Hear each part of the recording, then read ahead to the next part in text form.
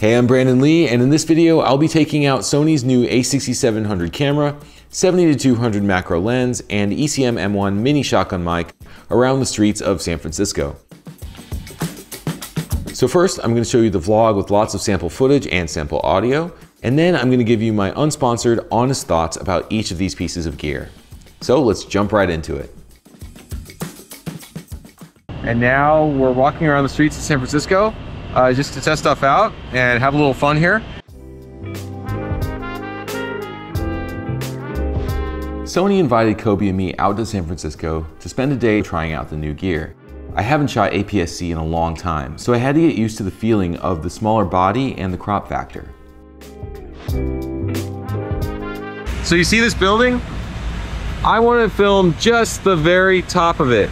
So because the a6700 is an aps-c camera, which means it's a crop frame, and this lens is a 70-200 zoom, it's effectively like having a 300mm lens when I zoom all the way in on a full frame camera.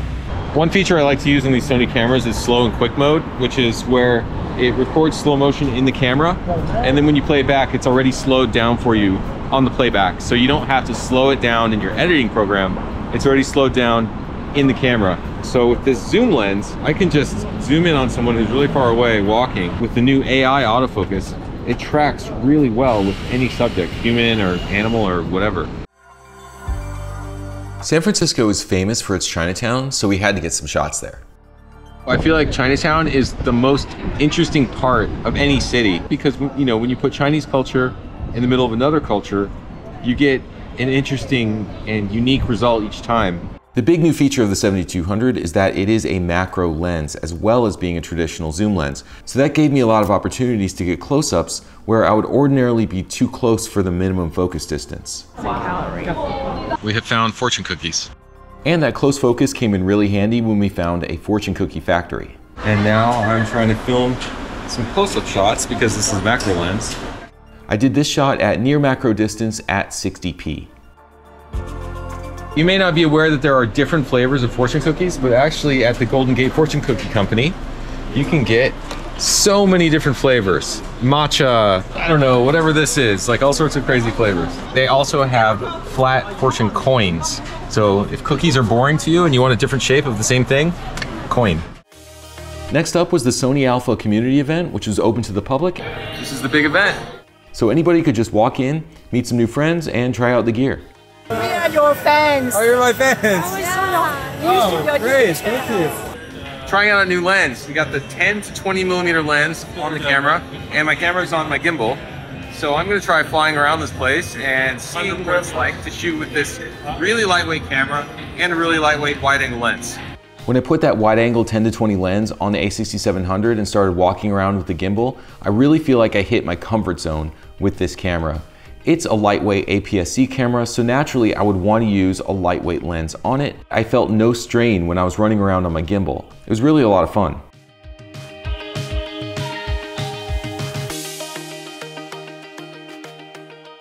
Okay, now I've mounted up the ECM-M1 mic on my camera, and what's special about this mic is not only is it very tiny, but also you can switch the pickup pattern. So that means if I flip around my camera, you should hear me just as clearly from behind the microphone as you do when I'm in front of the microphone. And you can change that pickup pattern. You can pick up all the way around or just the sides, just the front, which is what's really cool about it. So you're seeing how it sounds right now. Hi Brandon, nice to meet you. Cool. Hey, how's it going? We have a happy Unscripted Studio student here. Is this a new microphone?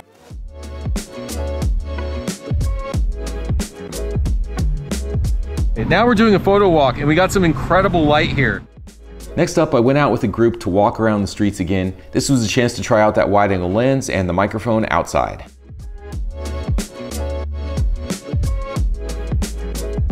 Stop caring so much. If you out here doing this in public with a camera and people are looking at you, that you're doing something awkward, most people that are looking at you, you ain't never gonna see them again, so why care so much? So that's it for my little trip to San Francisco. Next up, I'll give you my honest thoughts about the gear that I tried out. In my film school Unscripted Studio, I've created a method I call Fusion. Fusion is my system for mixing together my mirrorless camera, 360 camera, action camera, and smartphone to create shots and scenes that would otherwise be difficult or impossible as a solo shooter. Fusion is all about learning the strengths and the weaknesses of each camera so you can dynamically switch between them as you shoot, keeping your creativity flowing. You'll see me shoot a fashion film, a travel video, a cocktail bar ad, a seamless transitions video, and a vertical video. Each Fusion lesson has an in-depth, real-world shooting tutorial, followed by an editing timeline breakdown in DaVinci Resolve. And here's the best part. You'll get a download link to my DaVinci Resolve project file and the video clips from each lesson, so you can see the edit on your own computer. And as a bonus, I'm including my lighting in motion lesson. This lesson is all about moving your lights for dynamic effects and mixing together different lighting sources. Have you ever put a light on a gimbal? I bet not, but you're about to learn how. You're going to learn some techniques that I guarantee you haven't tried before. And the entire lighting kit still fits in a backpack. There's a lot to learn. Click the link in the video description and find out more about Unscripted Studio. Now I'm back home and I just want to give you a few of my honest thoughts about the a6700 and the 70-200 lens and the ECM-M1 microphone. This isn't a sponsored video by Sony. You will be getting my unfiltered thoughts here, even though I only had a few hours to play with each of these pieces of gear. So let's go ahead and start out with the a6700. My overall feeling about this camera is that it is a photo camera that's also a pretty decent hybrid, but I wouldn't call it a video camera. For purely video purposes, I would still recommend going with the A7S III or the FX3 or the FX30. So before I get to what I didn't like about this camera for video, I will talk about the things I did like. It has a really sharp, detailed image because it's downsampled from 6K to 4K, and I feel like the detail of the image is actually a bit better than the A7S III because it has more native pixels. Basically, you get more natural sharpness when you downsample from 6K to 4K rather than just starting out with an approximately 4K sensor. And I feel like the color was on par with the other current offerings from Sony in the Alpha line. Any of the Alpha cameras right now will intercut pretty well because they use pretty similar color science and they record to similar quality formats. Also, the camera does now have 60p and 120p built in, no firmware updates required. That's pretty cool. And of course, it's a tiny camera. It's even smaller than the FX30. When I used the combo of the a6700, the 10 to 20 millimeter lens, the ECM-M1 mic, and my DJI RS3 mini gimbal, I had a vlogging setup that was super lightweight and it was really easy to carry with one hand, and I just felt completely free running around with it. And the AI autofocus tracking is quite good. It's at least as good as the A7S III or the A7 IV, which are the other cameras that I frequently use.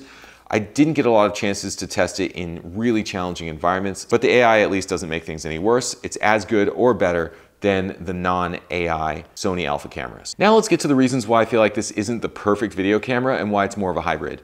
First of all, rolling shutter. It does have visible rolling shutter. I noticed it pronouncedly when I was using the 70 to 200 millimeter lens, and it was significantly more than I noticed with the Sony a7S III. And of course, rolling shutter looks worse on a longer lens. So that is something you have to keep in mind. The second thing that turned me off a little bit to this camera was the crop when I was shooting in 60p or 120p. When you go to slow motion, the camera does crop in, and because you're starting with an aps-c sensor, that means that it crops into effectively like a micro four thirds sensor. And that's problematic not only because you lose image area, but also because it magnifies the noise in your image.